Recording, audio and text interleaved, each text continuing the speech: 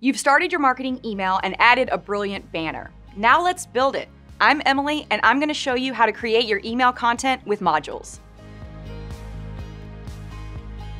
Modules are the building blocks of your emails. They contain placeholders where you can add text and images and buttons to create your campaigns.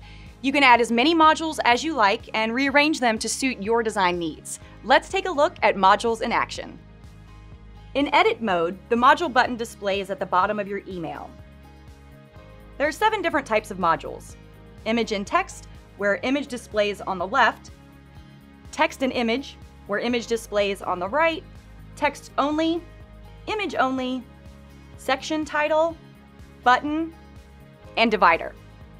If you roll your cursor over the placeholder modules in the body of your email, you'll notice a highlight around them. Clicking the highlighted portion opens the module for editing. This is a text module. To edit the placeholder text, just highlight it and start typing, or copy-paste your text over the top of it. The formatting options for each module vary based on the module type you're working with. For example, the text module offers formatting options of header and subheader, bulleted and numbered lists, hyperlinking, text alignment, bolding, and italicizing. To format your text, highlight it and click an option.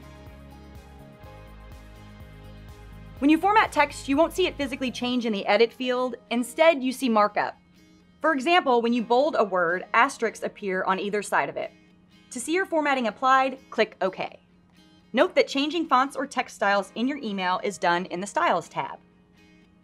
You can also change the module type by clicking the drop-down at the top middle of the module and selecting a new one. To add an image to a module, select one from the gallery and drag and drop it into place. To link an image or add a caption to it, click the edit icon. In the Edit Image box, you can enter either or both of these features by entering the appropriate info in the respective field and clicking Save.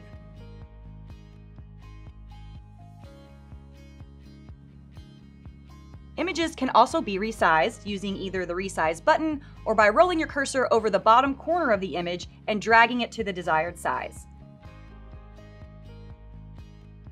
And of course, the trash can lets you delete the image. The image module enables you to add a full-width image, but can also be used to add a collection of smaller images in a single row. Let me show you what I mean. First, I'll add the initial image and click the pencil icon in the bottom right.